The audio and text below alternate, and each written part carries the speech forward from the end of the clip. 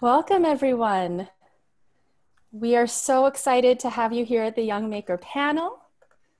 My name is Jean Ryoo. I'm the Director of Research of the Computer Science Equity Project at UCLA. And it's really a huge privilege to be co-chair of the Young Maker track with Brianne Litz, who unfortunately couldn't be here today. We all think the Young Maker panel and poster session are like the highlights of the conference. And so thank you for joining us. And to kick off today's panel, I wanted to share a quote that has been really on my mind a lot lately. It's a quote from Robert Moses, who's a math educator, civil rights activist, and author of a book called Radical Equations.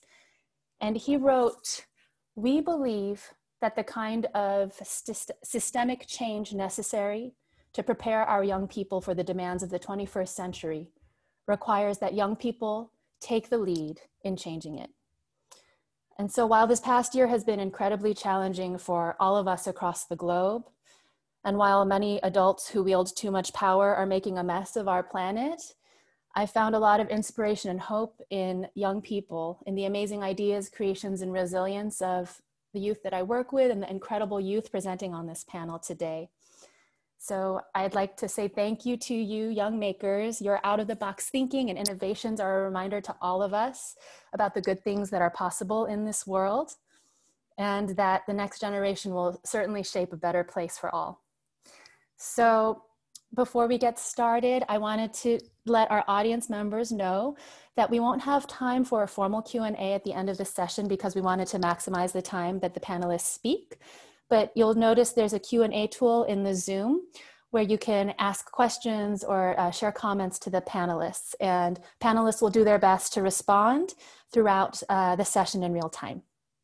So now to the best part of the conference. Let's hear from our young makers directly. So we'll go to our first presenter.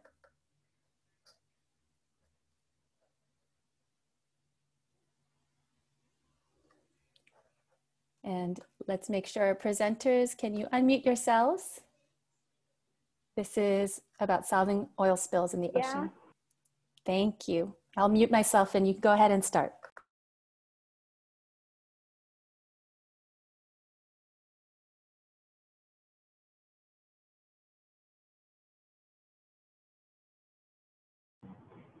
We are resolving just a problem and you're already going to begin. 1 second, please. Okay, thank you. Maybe should we go to the next presenter? Would that give you some time to troubleshoot? I will just verify here if they think that's best to pass to the next presenter. I will just inform you. Okay, great. Thank you. All right, so we'll go to the next presenter. Sorry, pardon me while I scroll. Spoiler alert, don't look at the slides. Okay, here we'll start with our dear friend from Thailand who is talking about the smart air purifying robot. Can you please unmute yourself and present?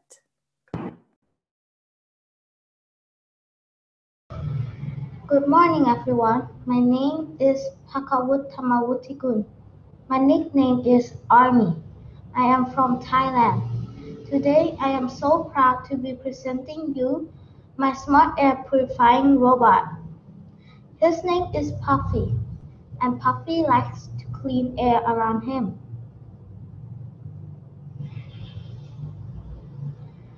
As we know, big cities such as New York, London, Beijing, Bangkok, etc. have a lot of dust, and that's because they have a lot of people, traffic, and a lot of activity causing pollution and dust. One major type of dust that we are very concerned about is called particulate matter 2.5 or PM 2.5. It is a very small particle. Its diameter is less than 2.5 microns. You can imagine it as smaller as 1/20th of one of our hair. So it can pass into our nose, throat, then into our lungs, and it can damage our lungs by cause lung disease if we get it for too much or for too long. You can see people on the street wearing masks, and in the building we have air purifiers to clean the air. My idea of Puffy comes from a combination of air purifiers and autonomous mobile robot. Puffy works best in the building. He can catch PM 2.5 and other dust like other top-quality air purifiers do. However, Puffy is not the same with those top-quality air purifiers because 1. Puffy is small and light, we can take him anywhere we want. 2. Puffy has 4 wheels to move from place to place while cleaning the air. And when he found a space, an area that has a lot of dust, he will stop and clean the air with his full power until the air is good enough to breathe. Now let's see how Puffy works. Puffy consists of 2 systems. It is purifying system and mobile and obstacle avoidance system. Both systems are controlled by board IPST-SE.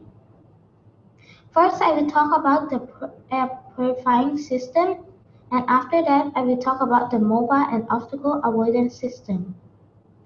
Purifying system. As you can see, Puffy's main body made out of a fully closed plastic box, and we cut a hole in his lid. After that, we put a fan in the hole. Then we cut a hole in each side of the box and put filters there. The filters are composed of carbon filters, electrostatic filters, and 3M filtered purified filters. These 3 filters help Puffy to catch PM 2.5 dust particles. Now, the Puffy's main purifying system main body is finished, and I will tell you how Puffy's main body purifying system works. When we open the fan will pull the air inside the Puffy's chamber out. That will make Puffy's chamber air pressure lower. And we all know that air flows from higher pressure into lower pressure, so air outside flows into Puffy's chamber through the filters. And while the air flows through the filters catch PM 2.5 dust and release clean air into the chamber. Then the process is start over again until the area is good enough for breathing. In the purifying system, we also use the sensor PMS7003 to measure the amount of PM 2.5 in the area. Then the main controller board will read it from the result from the sensor and display it on the screen here. If the results show high PM 2.5, the main controller board will order the fan to work harder. If it shows low PM 2.5, the main controller board will order the fan to go slower. In addition, my Puffy can follow the color light of the air pureness in his area. And you can see in the PowerPoint over here that different color meant for different amount of PM 2.5 in the area. So now we are moving to the can you share this? So now we are moving to the mobile and obstacle avoidance system. In mobile system, Puffy walks by using 4DC motor to control 4 wheels. Can you share the page, please? And in mobile and obstacle avoidance system, Puffy used infrared distance sensor to measure to detect obstacle and servo motor to rotate the sensor in order to check around Puffy 360 degrees. But infrared distance sensor can only check some obstacle that is as high as itself or higher. So we use infrared proximity sensor attached to puffy front and back in the bottom level. The infrared proximity sensor can check small and short obstacle. Can you go to the last page? I mean the page before the go before this one. Oh, this one. Before okay, the mobile and obstacle avoidance system one. So when Puffy is walking forward, his front moving sensor start detecting obstacle. If they detect something in Puffy's path, they will they will they will check in the left side area, and if the left side area is free, they will command Puffy to go left, but if it's not, they will check to the right side area. If it is free, it will control Puffy to go right, but if both sides of the both area are not free, it will order Puffy to go backward. When Puffy is going backward and found obstacle, he will do the same process like when he is going forward, except that he will check the right side area before the left side area. And if both side area are not free, it will order him to go forward. Can you go to the last page? And Puffy's performance testing is Puffy Purifying Performance Clean Intense Mode, PM 2.5, more than 500 microgram per cubic meter in 45 times 55 times 40. Oh, the time's up. So thank you. Thank you for listening. Thank you so much, and especially for presenting after midnight in Thailand. You gave a wonderful presentation. Thank you. And now, is our first group able to present now? Yeah, we are. Wonderful. Thank you. I will go up to your slide, and I won't do the spoiler alert. Okay, here we are. Okay, you can say one, please. Right? Can start right now. Okay. Hi, I'm Isabel, and I'm 13 years old. Hi, I'm Lisa. I'm 13 years old as well. Hi, I'm Beatriz, and I'm also 13 years old. And we study at Loureiro's Castro School. And we're here to present our project to you. The name of our project is Maker Education and Solving the Oil Spills in the Ocean, and I really hope you like it. You can go. So the first oil spill that was ever registered in Brazil was from the Sinclair petroleum boat of 1960, but there were never registered of the affected areas. After that, some other boats spilled oil on Brazilian beaches, for example, the Brazilian Marina of 1978. The one of more repercussion in media happened on Baía da Guanabara, that is a beach in Brazil, and spilled around 1,300 cubic meters of oil, causing a lot of impacts on January 2000. On August 2019, we saw an impressive case of oil spills on Northeast Brazil, and authorities and environmentalists were very concerned about all the impact on the environment. Also, the volunteers that were helping to clean the sea from the oil spills were doing that manually and without any protection, and this is very dangerous as the oil is toxic to health. So we thought about how we could help to solve this problem by creating a boat. You can pass. So here there are some impressive photos related to the 2019 problem, and you can see what each picture means by reading the captions. You can leave here for like 5 seconds, and then you can pass.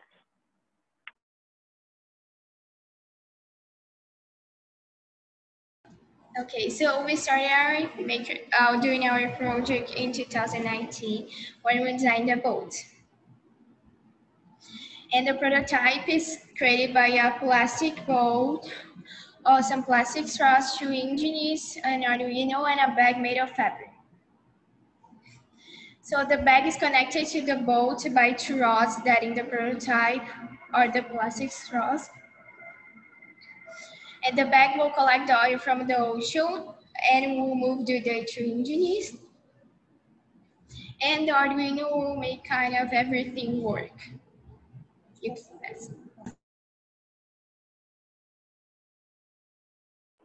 Okay, now I'm going to talk about the following steps that we follow to create this project.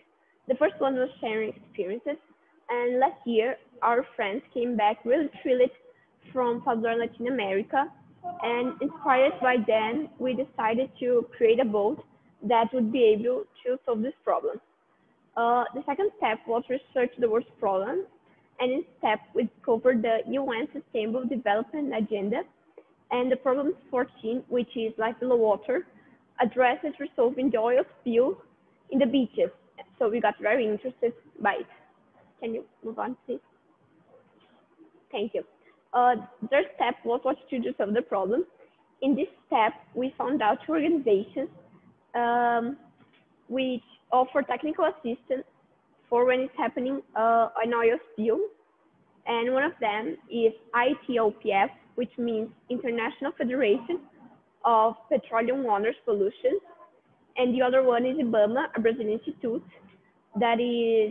which means Brazilian Institute of Oil Water Solutions. And the fourth step was prototype. In this step, we prototype our boat in the makerspace using the available materials that we found here and some we found in our houses. And the last step was evaluation and writing. And this step was very important because in this step, we received a lot of new ideas from colleagues, teachers, and friends to improve it and ideas to improve it. So it was very important. So you can pass. So we decided that our project to be innovation, the bag that is attached to the boat needed to be made of a fabric that is biodegradable and correctly discarded. With this in mind, we found Misoeco, the first biodegradable polyamide fiber in the world. Furthermore, Misoeco is a huge sustainable breakthrough for the whole textile industry. And we're also helping future generations' environments by using this fabric that quickly decomposes when disposed on landfills. The fabric was developed by Ryoo, the Brazilian branch of Souza. You can pass. Okay, our project is an innovation also because it's the first project with this type of technology. Here I have the prototype of our project. I don't know if you can see it very well, but yeah, it's here.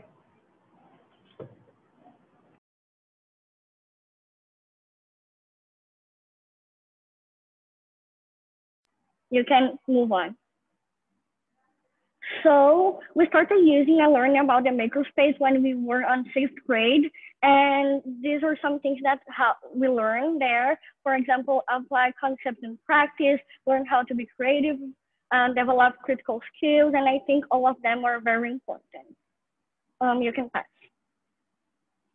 So important lessons that we learn are that you don't have to be in university or graduated to turn the world into a better place.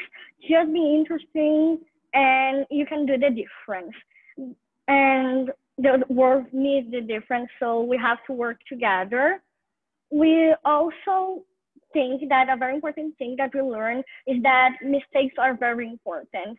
So if you really want to do this project, you really believe in it, a mistake won't stop you. And I can assure you that we made a lot of mistakes. For example, we had to sew and bag, but we had a lot of problems, so we had to do it over and over again.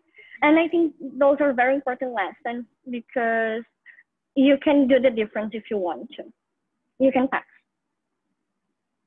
So after all this time working on this project, we learned a few things that we wrote on this phrase. And I think it's a very, very beautiful phrase because it has all the things that we learned so far, and I will read to you. So while working on the project, we learned to think outside the box. We learned to think critically. We learned to listen to the opinions of different people. We learned that environmental problems can generate social inequalities that compromise the generations of the present and the future. We learn new skills, we learn to use new tools, we exercise our creativity, we made new friends. We were also able to exercise our citizenship once we became protagonists and helped solve the problems that surround us. So thank you for watching our presentation. Thank you very much. Phenomenal job, ladies. Thank you for sharing. And now we'll go to our third presenter. Sorry for flipping through the slides. The Note Diaper Project. Are we ready to present? Yes. Wonderful. I'll mute myself and just let me know when you want me to advance your slides. Good afternoon. It's a pleasure to be here with you all. I am Emanuel and I am 13 years old. I am a grade 8 student from Escola Concept Salvador, Bahia in Brazil. I am here to introduce the Note Diaper Project that AV been developed with my two friends here. You can pass the slide.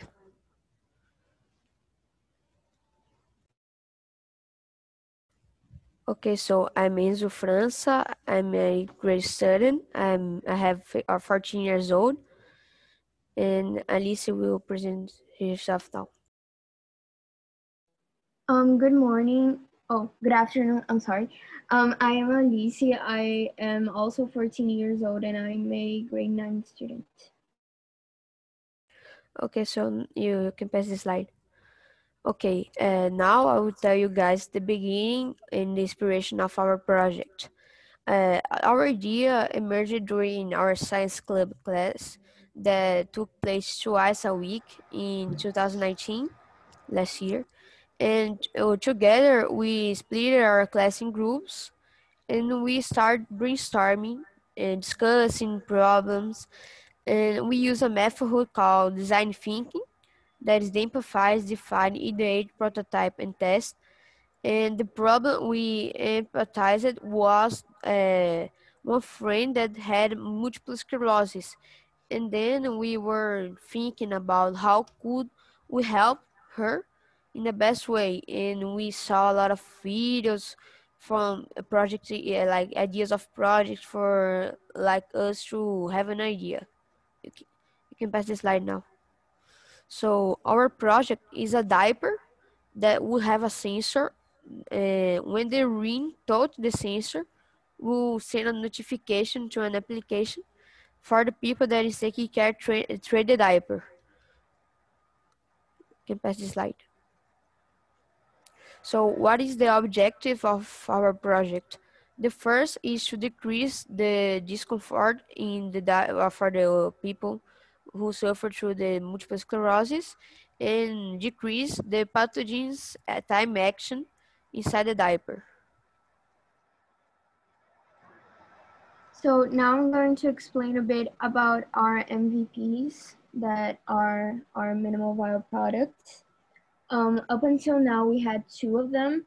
The first one we built in the last year, which is the one you see on the left.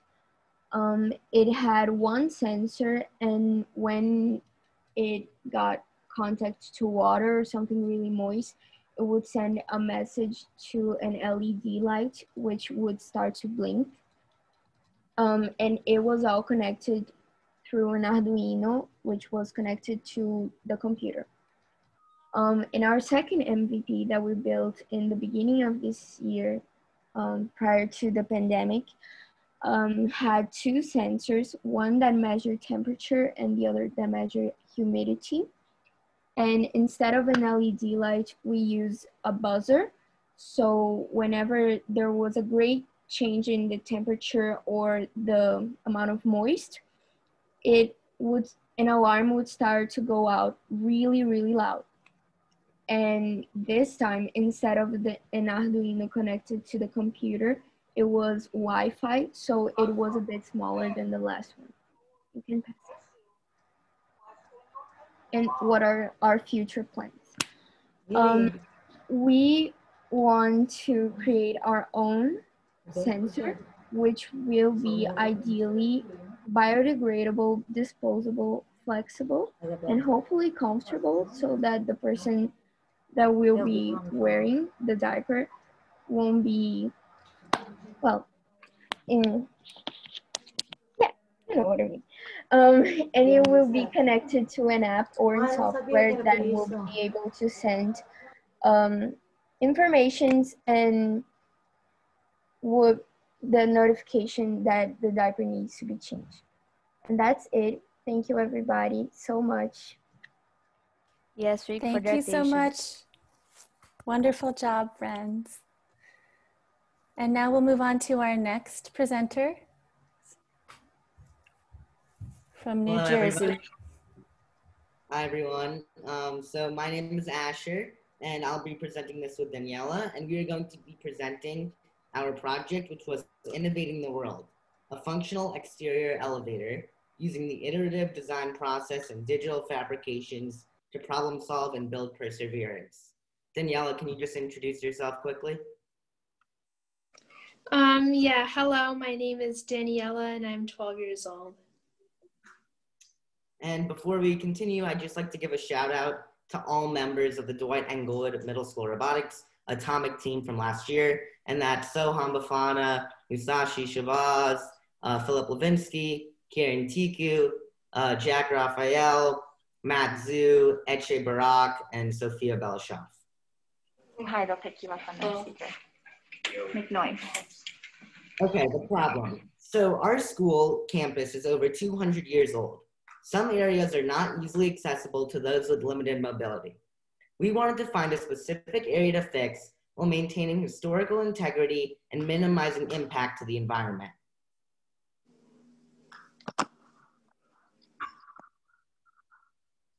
Our solution was to create a solar-powered outdoor elevator to make Graham House, a 3-story building from the 1800s, more accessible. So we use the iterative design process, which we can see in the picture, that we went around this circle multiple times in order to get the best iteration. We actually changed the project completely at one time. While retaining that motif of accessibility. After testing numerous designs, we settled on an elevator shaft with triangular supports that will go out on the building because it would be very difficult to retrofit it in. And an elevator in which the door and top open to be the rail and guardrail. Yeah, the top picture is, well, me building the first iteration and then a later iteration with Philip from robotics.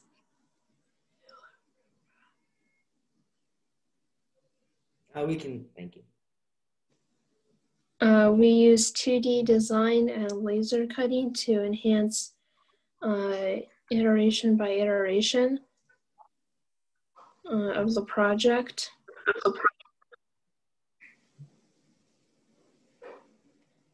The Lego pulley tangled easily, so we custom designed a double pulley system, which took quite a few tries to get right.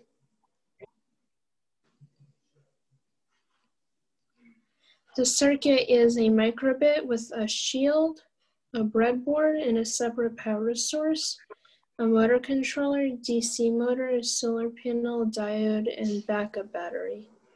And the solar panel is to make sure that this project doesn't do that much harm to the environment. Although you could imagine how much energy an entire elevator takes up. So this is a video of our current iteration, and so we're going to be showcasing our current elevator physically in another camera that has members of our team. But right now, we'd like to start by just playing that video.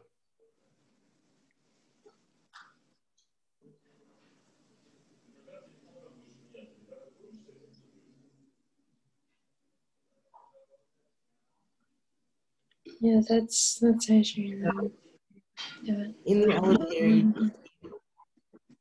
the elevator, you can see that it is solar powered, and you can see all the attributes that we pointed out before. And so before we move on, we just like if the in-person people at our school could just showcase the elevator quickly. So, is the camera good? Try talking. All right, hello? All right, so here's what we That's have. Miss Sasha. Yeah. They're not being picked up. I don't know if you're able to. There we go. All right, so here's what we have. On the back of it, you can see the micro bit, but I don't really want to turn it around. We have the model of the grand house that we made. Here's that solar panel, and so basically we just push this and it goes up, right? And when it gets to a certain point, right here, you just open this up, and then you let the elevator go down. Like this. And it goes down, and you can just walk out. And this is specifically designed for people in wheelchairs or have a disability. So it is easier for them also. Why is it outside? Perfect, thank you. Also, sorry, go ahead. So this elevator is outside because putting this elevator inside the building would be very hard, and also it would destroy the building itself because it's so old, and that would be bad because we don't want to destroy the building. We're just trying to help and make it more accessible. So it's much easier and much better to put it on the outside of the building. Okay, thank you. So now we're just going to continue. If you could just, yeah, perfect. So, so solution development and implementation. So we also did research to figure out that it would cost that we would need roughly 7,500 watts of electricity to find the amount of electricity that one solar panel powers. We did research to find that about $50,000 would be the cost for the elevator installation and labor. And so you can see a couple just clear outlines that for safety reasons, we would need multiple cables which we have that add stability and backup. The doors were unable to open in transit. We will have 7,500 watts per ride, solar panel stories, and there will be minimum disruption to the school year.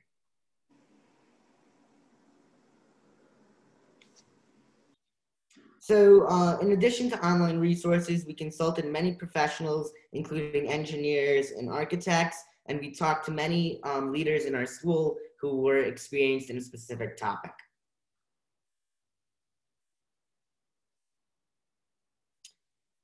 By attempting to solve real-world problems, we can use digital fabrication tools and technology. All the students involved in this project learned new digital skills. We had to go through many drafts before we had a final project. We learned to be resilient and perseverant.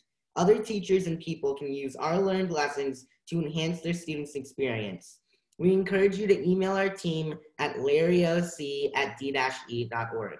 We appreciate the opportunity to come and present to you. Thank you. Any questions? Thank you so much. This is our robotics team. Such a great robotics team, and thank you so much for this presentation. If anyone has questions and answers, please put them in the Q&A. Thanks so much, team. We'll go on to the next presentation, please. Thank you for letting us present. It's an honor to have you. Hi, Willie. Can you all hear me? All right, cool. So my name is Waris, and I usually go by Willie. I understand that the project name seems like quite a mouthful right now, and it is, but I assure you that it will make a little more sense in a minute. So before I actually jump in, I think there's something that should be said first. In recent years, we have saw a surge in demands and rapid advancements in biomechanics technologies. A quick indicator of these growth is the market sector growth rate. Exoskeleton and prosthesis registers a predicted CAGR, or compound annual growth rate, of 26% and 6% respectively. These numbers, of course, doesn't reflect everything, but it is very interesting to say the least. Having said that, I believe that biomechanics and prosthesis have major issues that hinders it from growing at its full capacity. Now, there are good and bad news to this. The bad news is that there are quite a lot to consider, given that it is such a complex and nuanced field of technology. A very good news, however, is that upon closer inspection, almost all of these issues. Oh, I'm sorry, have you not? Oh, it has not been moving. All right, can you go to one more slide, please? All right, cool. Now, there are good and bad news. The bad news is that there are a lot to consider, as you can see from the picture. A very good news is that upon closer inspection, almost all of these issues are derivatives or analogs of a more fundamental piece of technology. I'll explain what I mean in a minute. Can you go to the next slide, please? And then double click on the video. Okay, cool. So here's an example of an arm exoskeleton that I built a couple of years back. Although in hindsight, the final product is not extremely intriguing on its own, it was a stepping stone which gave me practical insights into the problem of exoskeleton and other biomechanics by extension. Precisely that one of the biggest cornerstone technology of the biomechanic field is the actuation technology. So I guess a quick, nice little definition page would help. So actuator, per my definition, means that it is any system that converts stored energy of a certain form into external mechanical work. And that's it. I think we're ready. Can you please go to the next slide, please? And then next slide. All right, so let's take it from the top. My project is about an investigation and subsequently optimization of supercoiled polymer actuator for generalized biomechanical applications. Next slide, please. So here's a quick video of what a supercoiled polymer artificial muscle is. So as you can see from the video, it's the black little coil is made from monofilament nylon, which is readily available and is extremely cheap. And here you can see my hair dryer. And when you apply heat to it, the muscle contracts. So that's why it's called artificial muscle. So first, let's talk about the elephant in the room, shall we? So what exactly do I mean by the word ideal? Next slide, please. Cool. So what exactly do I mean by the word ideal? It certainly doesn't sound very quantifiable or tangible. Next slide, please.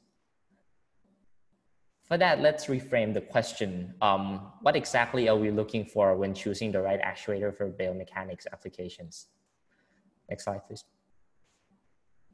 As you can see, there are a lot of factors to consider, with each of them being extremely difficult to explain and consequently would take me hours to discuss. Next slide, please. Moreover, no, you skip a slide. Yeah. Moreover, emphasis on each issues are extremely case specific and depends heavily on the applications that you're looking to apply to. Okay, next slide, please. So for the sake of time, let us apply one of my favorite engineering method, the black box. Over a period of 2 years or so, I crunched the numbers, read lots of research papers, and consult professors and other people, and came up with a selection matrix that takes in a bunch of actuators technology with potential and spits out the best fit candidate, with it being the supercoiled polymer actuator. Next slide, please. So what I want to talk about next is that one of the most attractive quality of SCP actuators is their ease of fabrication and extraordinarily cheap cost. So the first step of my project was actually to design a manufacturing system that will allow me to create these actuators with high precision and high repeatability, and also high tunability in their manufacturing parameters. So next slide, please. So you can notice that this is actually the same slide, but with the manufacturing parameters being highlighted in orange. So these are the things that we can change and measure the final product if there are any changes in the final product. Next slide, please. So here's a quick machine that I built. It is used to coil the artificial muscle, and you can see that in the video there's the nucleation of said muscle. Yes, that's it. Next slide, please. And this is a PID controlled annealing oven, which is used to remove residual stress from the wire. And it's also one of the manufacturing process.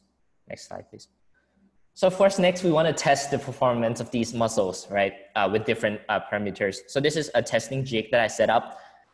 So you apply variable loads on it, and then you can see from the top right picture, there's a time of flight sensor, which you can record real-time distance, which you can then calculate using basic math into real-time angular position. And with that being said, you can also calculate the real-time energy conversion efficiency, which is actually a very big deal in actuation actuator application in selecting actuators. And also, this will come in extremely handy when you're trying to apply advanced actuation control systems like PID or fuzzy logics and stuff like that. So this part of my work has been a continuation of exploration of manufacturing parameter of SCP actuators, which has been explored to a degree. I leave lots of research papers in the website page. So it's not that, and also the testing jig is not that interesting, but I assure you that setting a solid protocol and manufacturing process and having a precise testing equipment is quintessential in helping me in the next steps. So what we have yet to do is, and here's the small picture. So we want to implement feedback control for actuation. And this is not novel, it has been done before, but here's the novel part, where the novel part comes in. We want to explore the dynamic of the system when we add a bunch of other SCP muscles, like bigger system. And there's going to be lots of other things to consider. And also we want to investigate how to improve energy conversion efficiency, which is actually a very big thing. So, and this is the grand picture, right? We want to be able to implement this into actual exoskeleton prosthesis around the world. And these are extremely cheap and has potential to be quintessential in helping people who lost limbs or ability to move regain those ability. And this is extremely ambitious, but I have big hopes. And here's my contact.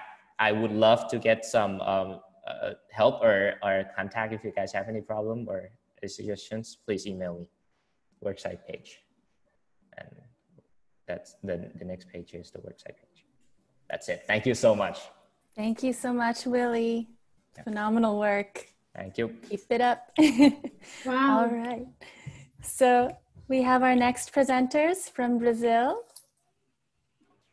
Hi, good afternoon. Today we're going to present our project of the FabLearn, that is the shelter project. But before we're going to present ourselves. Okay. Just a minute. Good afternoon, everybody. We have a presenter here that is Gabriel Frota, and he's as participant and not as presenter.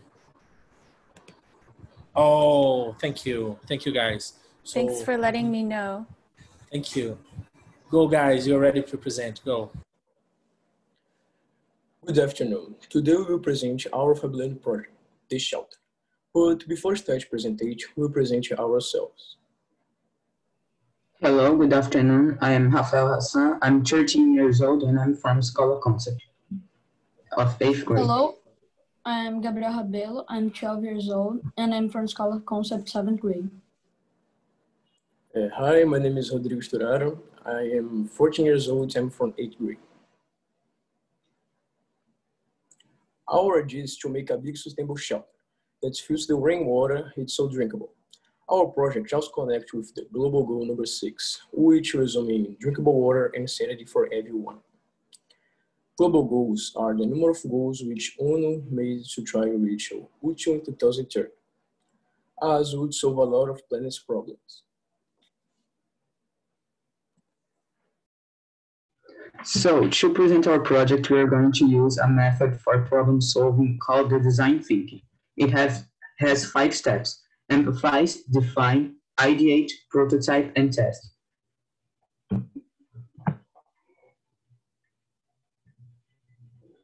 So the first step is empathize.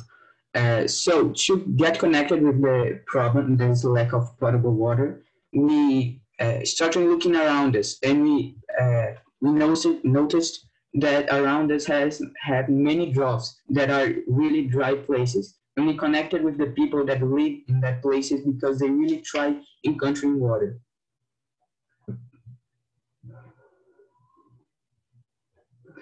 And another problem that we saw is in El Salvador, that is a different place. We saw that they are dangerously running out of water. And through empathy, we put ourselves in their shoes and saw how they passed their days. And in the second stage, define, we try to decide our project. Then we brainstormed and came with the idea of a shelter that will filter water.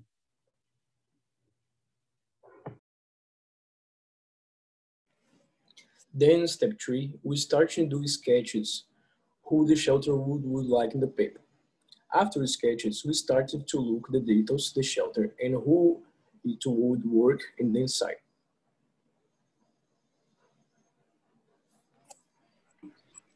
We thought that it should have a roof that will be able to shape it in a way that will get more water than a normal roof. So we thought in doing it like a triangular shaped roof. So the water would fall there and go down to bamboo tubes until the first filter that would take out the particles from the water. And then this water would go to the second filter that would be a big metal box exposed to the sun heat, and the water would be there until it got near to the boiling point, what would kill the microorganisms. Then a little hatch in the tubes would open and it would go somewhere that would store this water until it gets more cold so people can drink it.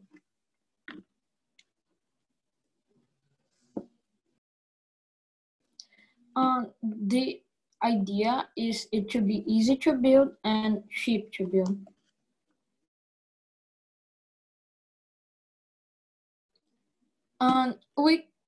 While we were in school, we got to do a prototype of it. We tried to use the minimum materials possible. So by doing this, we could see how would be the size, like relatively the filters, how it could be in or out of the shelter, and how it would work.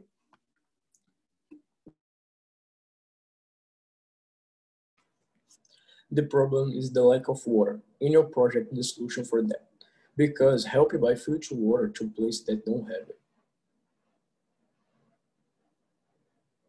This was our presentation, and thank you for. Thank you. Thank you. Wonderful work, guys. We have our next presenters bringing light to the community. Let me know when I can start. Go ahead. Can I start? Thank you. So, hi everyone. In this presentation, my group and I will describe the journey of all 85 students in grade 9 at Avenues the World School in São Paulo, Brazil, and how they concentrated on making their ideas become reality through project-based learning. While learning about different physics topics such as electricity, circuits, and radiation, we decided to focus on integrating communities around us by recognizing the reality that we live in. To reach this goal, we chose to create solar-powered streetlights in order to assist the residents of the community right in front of Avenues, which is Jardim Panorama, which is shown on the images, in solving one of their main problems, which is the lack of quality lighting. Through multiple assignments, we were able to deepen our learning and improve our skills, including, for example, metacognition, critical thinking, problem solving, and persistence, which helped us rise to the challenges of life and grew our awareness about the world that we will inherit. Furthermore, the experience taught us not only how to build and operate streetlights, but also how to have conscience of what happens in our surroundings, how we can be impacted, and most importantly, how we can impact others. So to define how to address the problem in the community streets, we went through the design thinking process, starting with the empathize phase. During an event in the school's auditorium, we had the chance to analyze the subject of electricity through different lenses and means. We looked at poems, pictures, and even the movie The Boy That Harnessed the Wind, and became quickly inspired to begin this project. Our next step was visiting the community next to school, guided by a local inhabitant. Only then we started to witness the challenging lives and real problems the residents had regarding the lack of electricity. Children could not play after dusk, and parents were afraid to go home after work, for example. Realizing this problem was near and approachable was fairly engaging and provided the project a precise path. So after the provocation event and understanding the problem of the community, we brainstormed some of the ways that we could try to solve this issue. So after a lot of discussions, we came up with the idea of using solar panels to put together the streetlights, because it would be a possible, affordable, and helpful way. However, to be able to build it, we will have to gain some knowledge about solar panels and how does it work. So how does the sunlight make the light turn on, how to connect all the parts together, and many more. Therefore, with that said, our first activity was to do a stop motion in groups. With the stop motion, we would be able to learn about solar radiation, waves characteristics, and their interactions with matter, and also how electromagnetic waves work and how they can be used to generate electricity. Not only the topics about solar energy, but also improve our collaborative skills. You can go to the next one. At this point, I already knew crucial aspects regarding solar radiation and how to convert it into electricity. However, I still didn't know how to connect all the devices and how to measure electrical energy. That is when we conducted a lab experiment by connecting a power supply with LEDs, using wires and measuring it with multimeters, to which we created a lab report. Our teachers presented a research question that we would later on answer in our conclusion. Thus, after some tests, we created our hypothesis and then prepared the background research to support our claims. By synthesizing ideas and information from multiple sources, we advanced our comprehension of voltage, current, power, and many other topics. Yet there were still more steps to complete, such as registering all of our methods, drawing diagrams, producing tables, creating graphs, and even writing our conclusions. This activity's purpose was to enrich our knowledge about the subjects and to better prepare ourselves to accomplish our main goal, creating our solar streetlights. You can go to the other slide. Thank you. As we understood the problem we had and the scientific concepts of the street light bulb that were light bulb, structure, battery, controller, and the solar panel, we started building the prototype. To build the prototype, we looked forward to see if it would be the best structure and a good fit in the street. After the whole year finished its prototypes, we brought them to the one event where there were teachers and other people who evaluated our prototypes to bring out the best ones so that we could apply them in the future. We partnered ourselves with the NGO called Litros de Luz that helped us build the top light, the top part of the street light bulb that would be installed in the future of our project. So this experience was indescribable, as you can see until this presentation now. We learned about circles while helping the community next door. We had the opportunity to shape our friendship bond, something you can see in this picture. We met new people as we integrated two very different social classes. We had a deeper learning in many subjects, such as how to build poles, electrical and solar radiation, waves, how to share ideas, and for me, the most important one, how to make real-life decisions without the help of adults. We had little time to prepare everything, but with the help and effort of everyone, we were able to finish it. So the improvement of our collaboration skills were evident. We encouraged discussions as we created real change outside and inside the classroom, finally impacting our surroundings in a positive way. You can pass. So our next steps would be to install the streetlight poles that will be built together with the NGO Leaders of Light, or Litros de Luz in Portuguese. But before we do that, we need to verify the legal authorization for the installment of the poles in the Bicudo, since we're not legally allowed to do that yet. The whole process was already delayed because of COVID, and we are working to install them very soon, hopefully in the next couple of weeks. And to make sure we choose the best spots for the poles, we'll measure the position of the sun throughout the day and install them in the spots that hit the most sunlight all year around. So for us to install the light poles themselves, we'll look for 1 to 2 people from the community who will take care of each one of them, and they'll install them together with a professional person from Avenues in the interest of the community, which you can see on the picture on the right. And this is very important because the light poles need maintenance. So this will be the person who will clean the solar panel, and then will also contact us if anything happens to the light poles, or if the battery runs out, for example. And it's also important because they'll take more care of it because they'll know that it's their lipo and that they were the ones who installed it. Next slide, please. Yeah. And last but not least, the message that we will leave behind is that as a group of students and teachers from Avenue São Paulo built resistance by providing members of the Panorama community a basic budget that change their lifestyle. Built and create resilience by not giving up when difficulties appeared. This was essential to the promotion of meaningful change and impact to our surroundings. There's even other projects, such as the Pracinha project, which have in mind to renovate other green spaces in the surroundings of the school. What we're doing right now is just a first step of a larger plan to help the community around us. In the name of everyone, I would like to thank you for your attention. Thank you. Phenomenal work. Thank you all. Thank you for these incredible presentations. Thank you. And finally, there was one panelist who couldn't be here today. She's juggling school and work, but I just wanted to acknowledge she had a really amazing project called Afrofuturistic City.